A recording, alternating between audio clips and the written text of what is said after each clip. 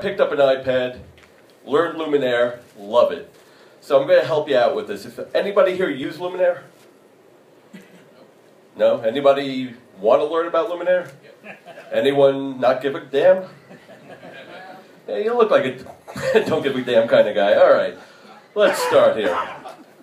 Now, Mike Fernino earlier was talking about setting rooms with emotion, setting the lighting to create an emotion. This was done with Luminair. We call it striping the room. And what we did, I don't have a video of it, but it was coral and pink, and it alternated. We had a stack created, and we'll get into the stacks in a couple of seconds. Now, if you've used Luminair, this is their control board.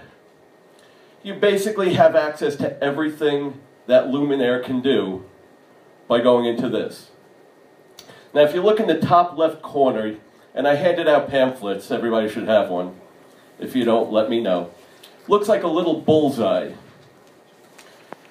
What that is basically the brains. It takes you to the most important thing, and most people don't realize it, but the manual is located in that button. You hit that, there's a little document button, there's your manual. Most important thing it's going to do is it's going to take you to your projects. Now, projects. What they are, they're basically built shows. So today we built a show called the Symposium. Just a short one, but anytime I go into a catering hall, I create a new project. Now that doesn't mean I start from scratch each and every time. One of the cool features about Luminair is I make one main project, and from that one project, I go to a new venue and I duplicate that project and rename it. So if I go Nottingham Ballroom, boom, I change it. I copy it, duplicate it, now I make it Nottingham Ballroom. Next week I go to the Windsor Ballroom, I duplicate it, go to the Windsor Ballroom. Now, no two ballrooms are alike. Luminair makes it easy for you. You now have the ability to, once you duplicate it, just tweak it. I'm a mobile DJ by nature.